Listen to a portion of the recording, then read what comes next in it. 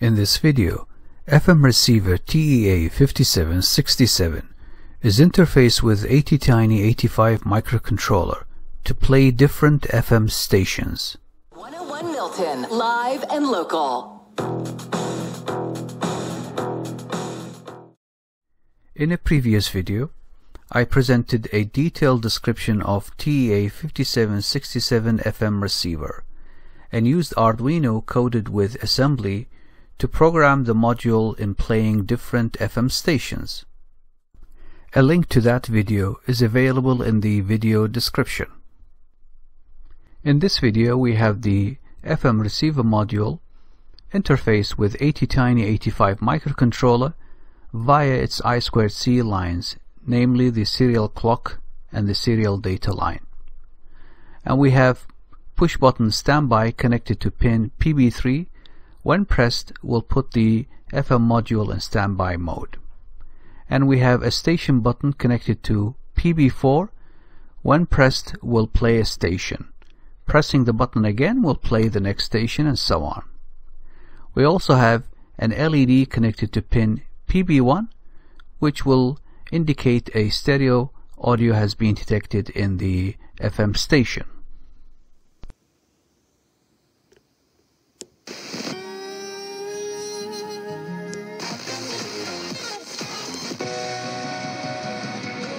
Milton, live and local. FM 101 has the most relevant financial news reported.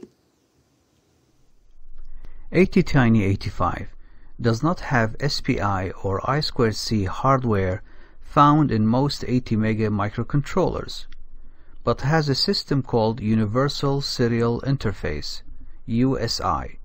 When programmed, can emulate SPI and I2C communication.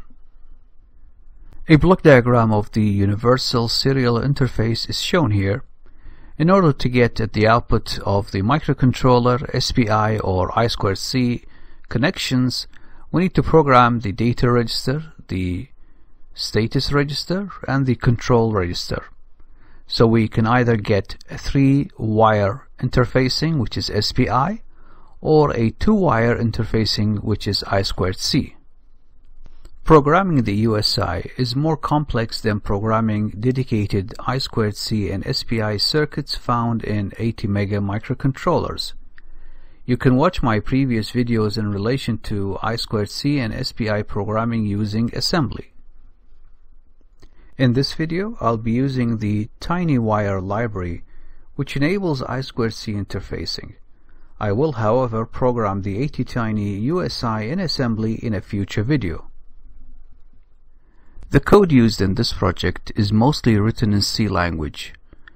First, we need to include the TinyWire library, which is used to initialize the Universal Serial Interface as I2C interface, and it also has functions which enables us to write and to read from the I2C device.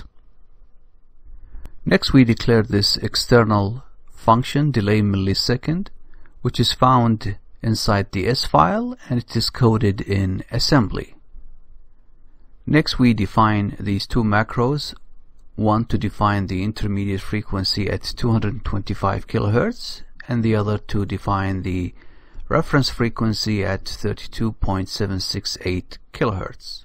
Next, we declared this one-dimensional array to store the radio frequency of the FM stations.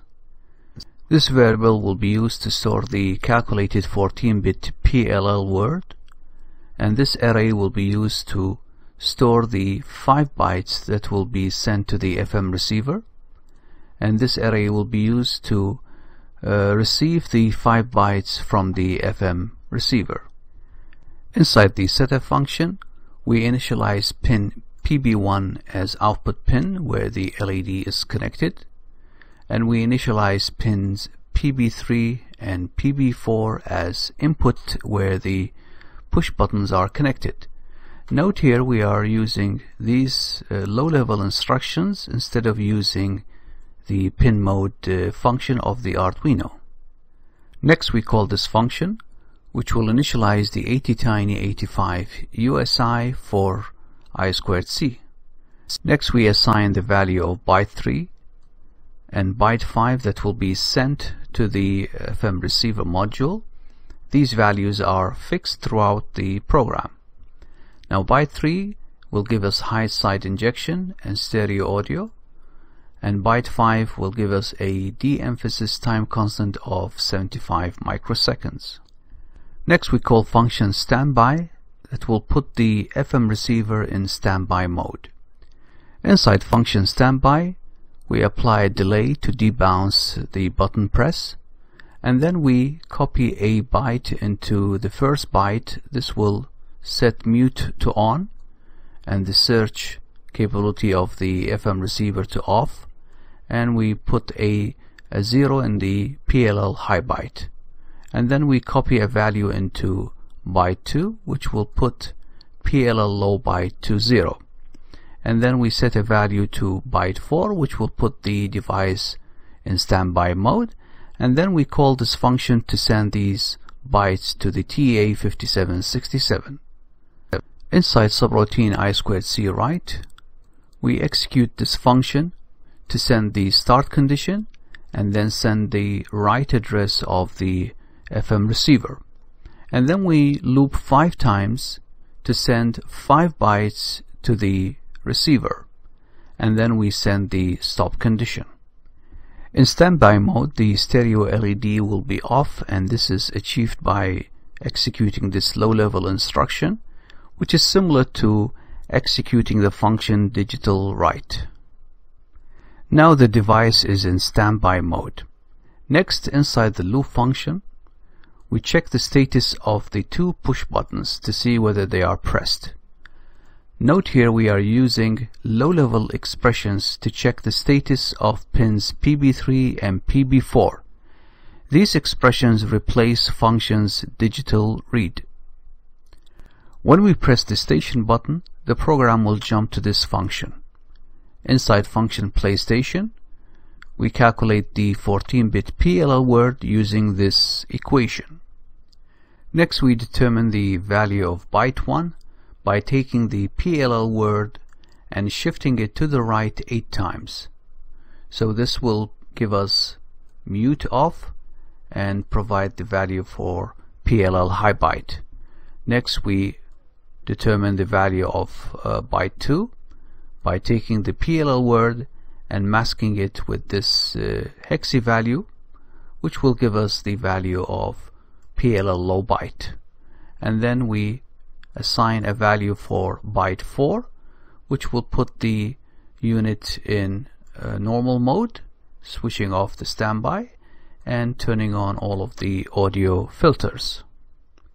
Next we call this function to write the 5 bytes to the TEA5767, and then we call this function to read 5 bytes from the FM receiver. Inside function I2C read, we call this function in order to send the start condition and also the read address of the TEA5767, and using this for loop to loop 5 times so that we can read the 5 bytes from the receiver. Next we want to extract the stereo bit, which is most significant bit in byte 3.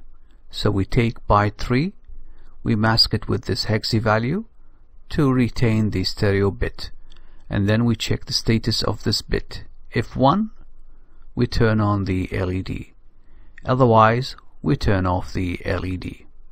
In future video, I will be extracting other information such as the frequency of the station and the signal level, and display it on some LCD or OLED screen. In a future video, I'll be interfacing 1637 module to ATtiny85 microcontroller in order to display the frequency and the signal level of the FM station. Thank you for watching.